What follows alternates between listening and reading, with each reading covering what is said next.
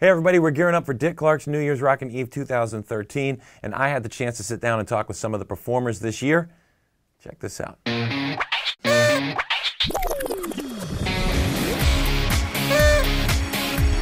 Happy New Year! New Year's Eve, biggest part of the year. You're going to be jamming out at Dick Clark's New Year's Rockin' Eve. Yep. Do you have any New Year's Eve traditions that you do every year? New Year's Eve traditions. I don't have any New Year's Eve traditions. I think the tradition is just to be with the people that you love and just have a great time and party and celebrate the year that's coming and the year that passed, and just enjoy it and stuff like that. Now, you did an acoustic performance at the AMAs, which I thought was amazing. You think you're going to do some of that at the performance on December 31st?